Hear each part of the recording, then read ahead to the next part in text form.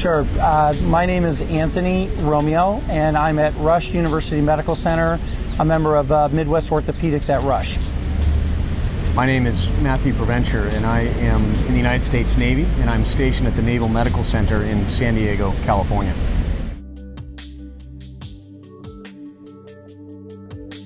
One of the things about orthopedics is it really is, it has a tremendous amount of connection with technology. Every new technological advance is somehow applied to one aspect or another of what we do, because our job is all about making the human body work even better. And technology blended into that aspect allows us to use it for many different things. For years in orthopedics, it was more along the lines of carpentry work, how to fix things stronger, how to make things straighter, how to measure things in certain ways.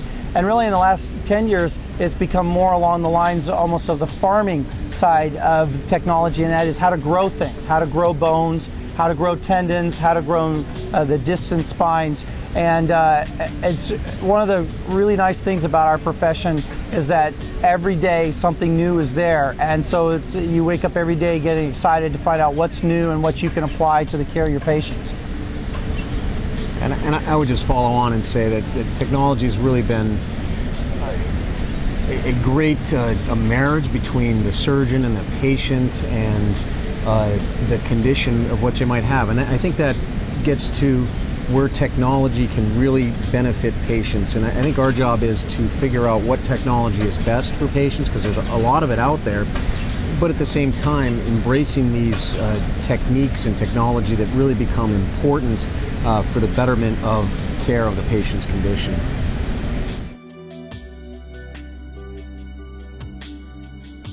There are so many great features, I think, of this book, and a lot of it has to do with partnering with a great publisher. And you were able to really give us the opportunity to use some great artistry and great artwork to really illustrate the techniques and the principles of what's going on with the shoulder joint and how to do the procedures really quite well. Some of these procedures are quite technically challenging.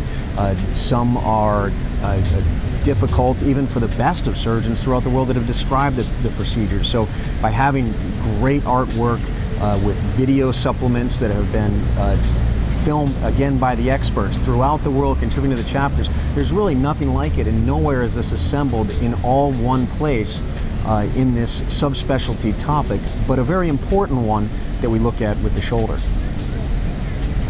And I think that we tried very hard to make each of the authors stick to the principles of management and then provide us with very detailed descriptions of the surgical technique, and then that was married with a great illustrator.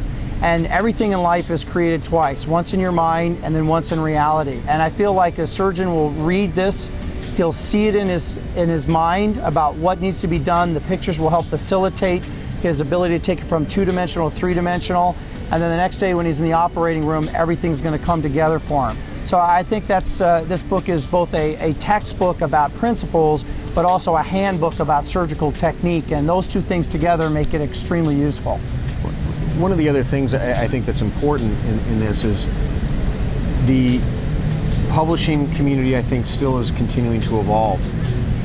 Let's face it, the residents I have now are learning much different than I learned, and Tony probably learned much different than other of us have learned. So I think we need to find ways to continue to help this product evolve, and so that we're allowing people ease of readability, a lot of bulletized text, breakout boxes, highlighting key points, principles, pearls and pitfalls, great anatomic and surgical diagrams. I think this is how we are learning now, because let's face it, orthopedics is a very visual field.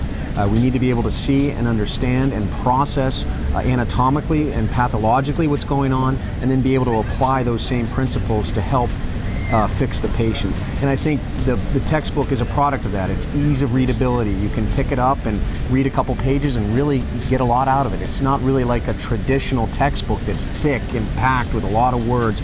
We wanted to really sift it down to the pearls, the pitfalls, and the procedures and principles to help the patient with shoulder instability.